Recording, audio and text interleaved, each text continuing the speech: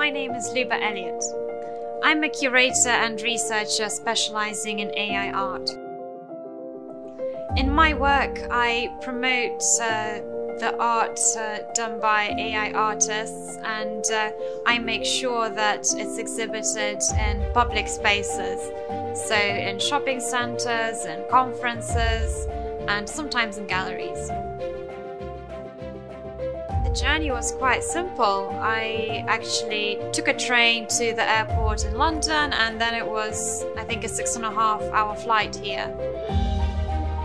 For me, it was very easy because all I had to do was to fill in a form and send my photograph.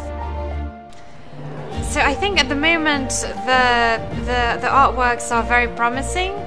I think you have a really good set of artists and technologists who are really trying to think how they can bring some of these latest AI techniques and create art that also draws on Arabic culture, which we in the West certainly are not as familiar with. So I'm looking forward to seeing kind of more work that is rooted in Arabic culture and very exciting from an art and technology perspective.